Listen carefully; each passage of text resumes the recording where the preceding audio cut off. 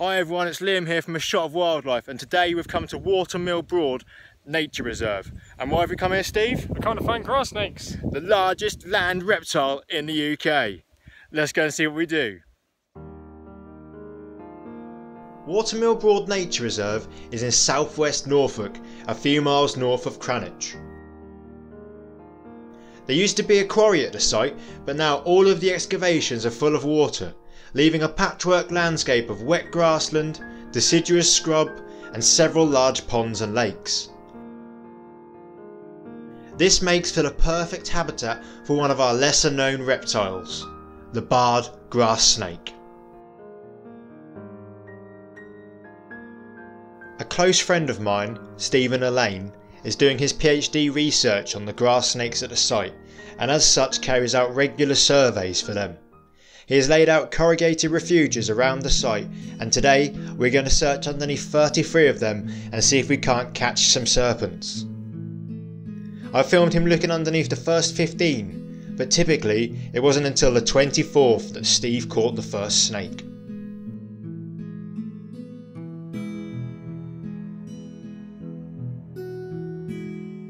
This is a young female. This can be determined by counting the scales from the vent to the tip of the tail. She is probably one of last year's hatchlings, and Steve will now weigh and measure her. He then gently encourages her to lay flat on her back against a white background so he can take a picture of the scale patterns on her underside. These are quite unique and can be used as a way to identify the snake into the future.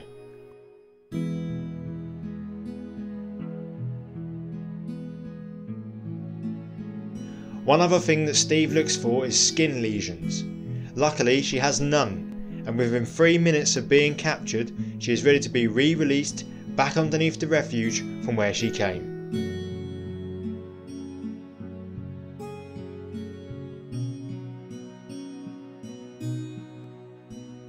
This first snake weighed 15 grams and measured only 35 centimeters in length. This is small for a grass snake, but she did give us something big. She gave us a renewed sense of excitement, and on we went to the next refuge. Unfortunately, it was 5 or 6 refuges before we caught our next snake, and as expected, I failed to capture this on film as well. This second snake was slightly larger than the first at 41 centimeters long and weighing 25 grams. It was a male, and when turned over had a much darker scale pattern than the first. Surprisingly, grass snakes are very often misidentified as adders, which have an undeserved bad reputation, but in reality they look completely different from one another. If you see a snake in the UK that has a yellow and black collar, as seen here, then it is almost definitely a completely harmless grass snake.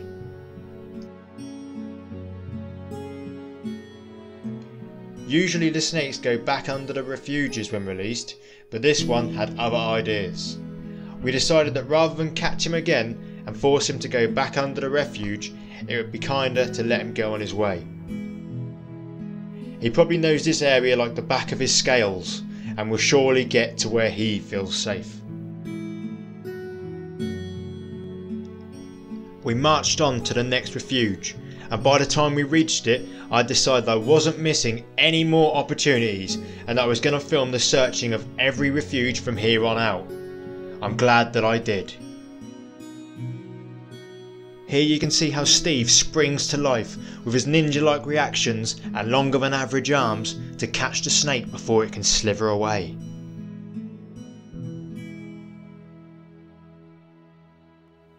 So underneath the 32nd refugia we found this little grass snake, and by little I mean it's tiny. This one's a hatchling from this year and he only weighs 5 grams. Now, because he's the 5th snake that Steve's caught in succession, he has to be swabbed for snake fungal disease. He hasn't got any lesions, but he has to be swabbed anyway. Let's see how he gets on. Although this wasn't our 5th snake of the day, it was the 5th in Steve's running total, so he used a sterile cotton bud to rub up and down the length of the snake's body. This would then be sent off for testing to see if the snake has snake fungal disease. This is highly infectious and can cause skin lesions and in some cases death. The disease has been recorded at this site in the past, and to protect the snakes we used new sterile gloves for each snake and disinfected our equipment at the end of the survey.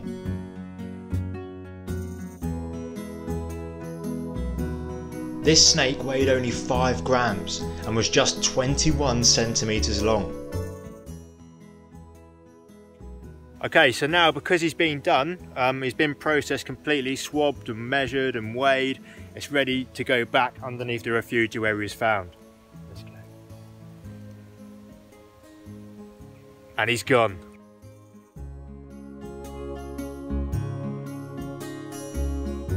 We moved on to the next and final refuge of the survey. It must have been our lucky day as Steve snatched another snake.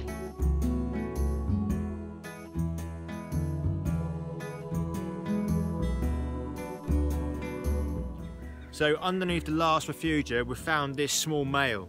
Now this guy is actually getting ready to shed his skin, and you can tell this because he's got cloudy eyes.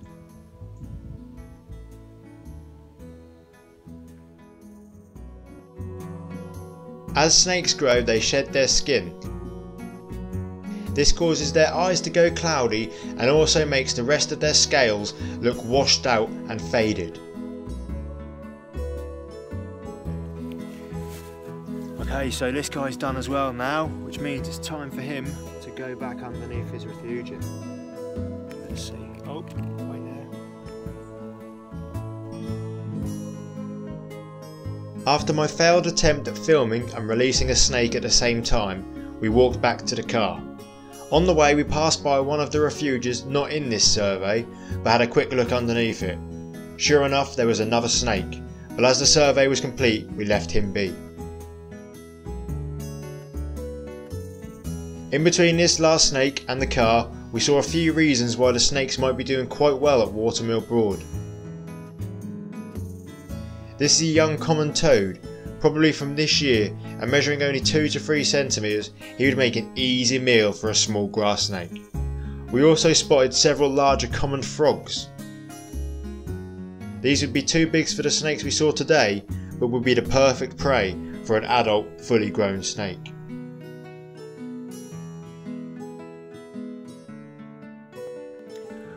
Okay, so we've now come back to Steve's house, and when Steve moved in he realised that there was a disused swimming pool, as you can see behind us. Oh, there.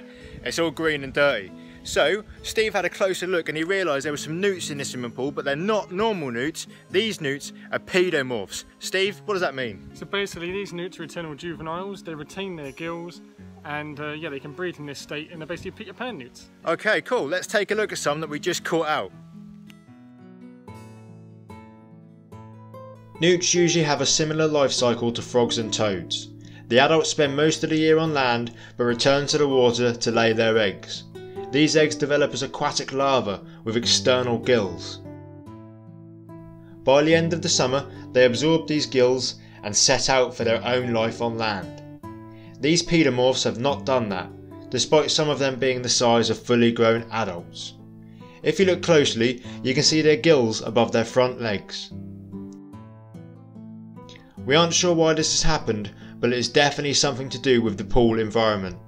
One of these pedomorphs was kept in a tank for a few weeks and has since absorbed its gills and grown into a proper adult. Unfortunately that's all we've got time for. I hope you've enjoyed today's video, and if you have, be sure to like, share, subscribe and all that great stuff. And if you're interested in the work that Steve's doing, I'll leave a link to his website down below. Thanks for showing me around today, Steve. It's been a great time, and thank you guys for watching. See you next time.